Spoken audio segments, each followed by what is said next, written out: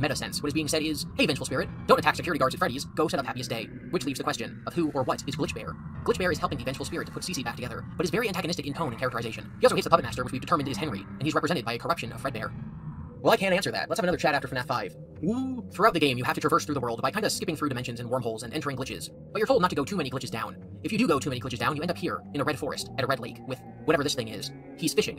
You can walk up to him, and if you talk to him, he says, I'm sorry to say that you have gone too deep into the code. There is no way back out. My name is Old Man Consequences. Come, have a seat, and let's fish for a while. You have nowhere else to go. Keep in mind, there are multiple endings of FNAF World, including one where the entire universe ends because you chose Fredbear as your party leader, and then you talk to Fredbear, and it causes a paradox. There's also one where you fight Chipper from Chipper and Son Slumber, and he complains that FNAF is more popular of a game than his. So yeah, not everything in the game's canon. This ending, this Old Man Consequences, isn't something that actually happened by definition. This is a dead end. It's just a silly end screen, like when the universe ended. It's not real, right? Well, there is one way out. You can glitch one glitch further by entering the lake. If you rapidly alternate left and right descending into the lake, you will then fall for a while before you see this. This screen has two main interpretations: an angel welcoming you, with its arms spread out and its wings behind it, or the view of three people from behind being lit by a television screen, with all three holding each other in their arms. I think it's that one, but I won't be able to explain why for quite a while. You'll know I'm getting back to talk about this topic when I start an entire section called Mr. Hippo's Wild Ride. We're gonna head on out of this long discussion of the games for a minute, and we're gonna talk about real life. FNAF World was released in January 2016, like I said, and immediately it received a lot of backlash, and I don't know why. It was kind of janky, but like, it's a stupid RPG bear game, who cares? Well, Scott cared. He refunded everyone who bought the game, reworked it a little bit, and then re-released it for free. One of the reasons besides this initial bad press that people don't ever really think about this game that much is solely because Markiplier didn't play it. Markiplier, more so even than MatPat, put FNAF on the map by making a hit series playing the games.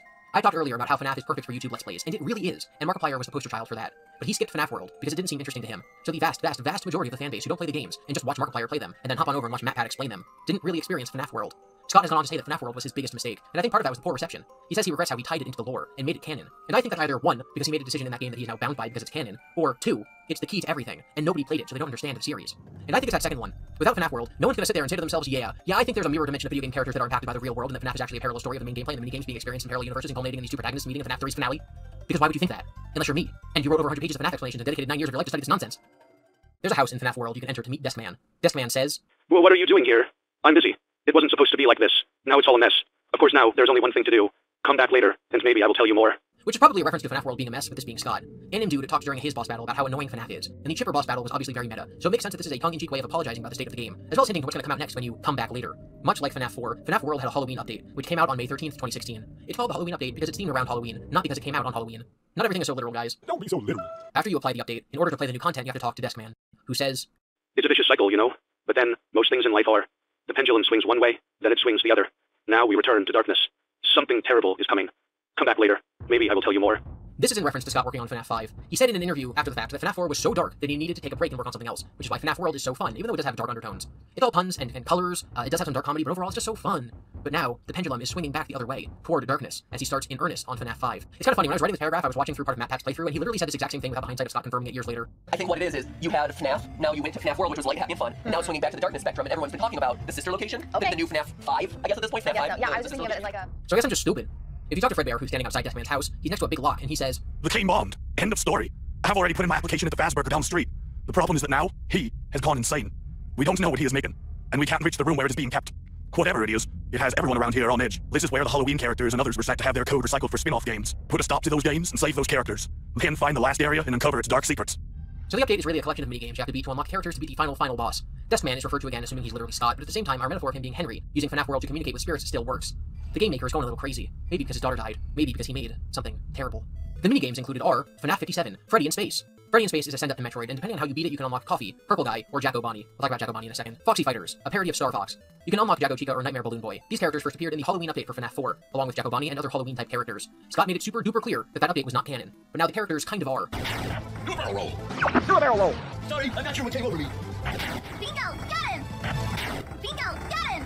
Doggone it, don't forget me. Don't worry, Flippy's here. Do something. You won't get tired of my voice, will you? You won't get tired of my voice, will you? You won't get tired of my voice, will you? You won't get tired of my voice, will you? You won't get tired of my voice, will you? You won't get tired of my voice, will you?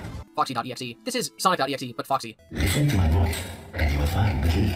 This isn't even really a game, you just kind of walk and have to listen to Foxy. In the first section he says, listen to my voice and you'll find the key. Meaning each section you just listen to him. Second section he says, When you can see, how fast can you breathe? if you walk you'll eventually see Freddy, so you have to walk in the opposite direction instead of touching him or you lose. If you do lose, Foxy takes up the whole screen and says, all your base are belong to us. Because the whole game is a joke. Third stage he says, be sure your step through the heart of madness. Be sure your step through the heart of madness. Which apparently means, hide behind rocks so these kittens don't jump scare you. When you beat it, you unlock Nightmare Own. Chico's Magic Rainbow Land. This is a rage platformer, which were all over the place back when Flash games still existed. It's all trial and error, and you have to not be killed by this rainbow, who gets progressively more insulting as you go until you run out of lives. Point. Nice, nailed it. You can do it! Come on, you can do it! The game doesn't display your lives, but the rainbow eventually gets fed up and kicks you out based on your number of deaths. Chance. No, it isn't. Stop lying to me. No. I don't believe you. What? Are you kidding me? Are you kidding me? Also, the rainbow is voiced by Debbie Derryberry, the voice of Jimmy Neutron. You can do it! Also, Toy Chica is voiced by Amber Lee Connors. You can try to whistle you! She's like a legit voice actor. She voices Peek in Attack on Titan, and also a bunch of other major and minor roles in animes I've never heard of. I'll fire this pistol, and then you'll be dead. And she got her start as Android 18 in Dragon Ball Z Abridged. How quickly bravado goes out the window when you're flat on your ass. Bingo! Got him! How is the strangest thing about this game the fact that there's a mission where Android 18 gets relentlessly mocked by Jimmy Neutron? Jimmy, wake up! Time for school! Better activate bedroom android. What do you want? Depending on how fast you beat it, you can unlock Mr. Chipper or Anim Dude. If you talk to Purple Guy, he says, Boy, don't confuse me with the actual purple guy. I'm just a game sprite. so maybe this sprite isn't William, because it's a representation of him on the flip side, corrupted by William's murders.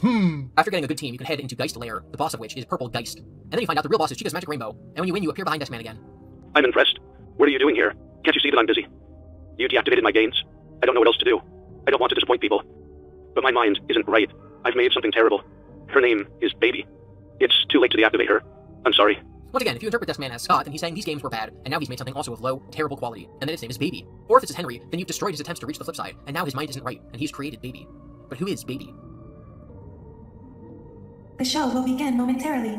Everyone, please stay in your seats.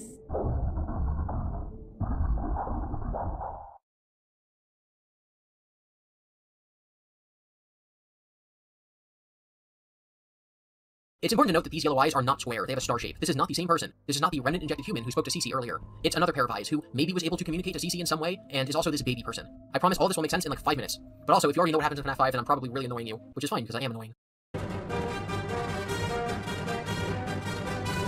Also, Desk Guy is dead, so it's possible that after making Baby, Henry killed himself. That is what happened in the books. In the books, William kills Charlie. Henry then takes this doll and cries over it, and so Charlie's remnant and his agony mix together, and Charlie possesses the doll. So then Henry builds 4 progressively older-looking robots so that Charlie can have her essence put into them and grow up like a normal person. And the 4th one he makes is Baby. He also tells Charlie that it was actually her brother Sam that died, but in reality, his wife took Sam and then just left because he'd gone crazy and was building a bunch of robots. So after Henry builds Baby, he builds it and like he's really angry. He puts all of his anger and malice into it, and after he does that, he realizes he's done messed up, so he kills himself. And he also instructs his sister, who's going to be raising Charlie, to never let Baby out of her closet. And so William steals her and turns her into Baby. So these events in the game are currently one-to-one with the book, in that after Charlie died, Henry builds a robot that becomes Baby, and then kills himself. In the very near future, this will no longer be one-to-one with the books. Okay, but we still gotta figure out who is Baby, and that answer can be found in... Sister Location's title and trailer were released on May 21st, 2016, about a week after the FNAF World Halloween update. If you've been memorizing every single little detail of this video so far, which I hope you have been because there will be a test, then the words Sister Location might make you remember the line in FNAF 3 when Phone Guy says there was a spring lock failure at a sister location. This has nothing to do with that, even a little bit at all, probably. But that is what everybody thought when this game was announced. So we were all primed going into it to think it would be about something totally different than what it was actually about. Sister Location released on October 7th, 2016, but you better believe there was some shenanigans on Scott's website leading up to the release. There was never just one. Gee, I wonder why people thought this would be about an actual sister location. There's a little of me in every body. It's actually the opposite of what ends up happening, but whatever. Don't hold it against us. These are those bitty bad things I hate, and they're just so stupid I hate them. Cancelled due to leaks.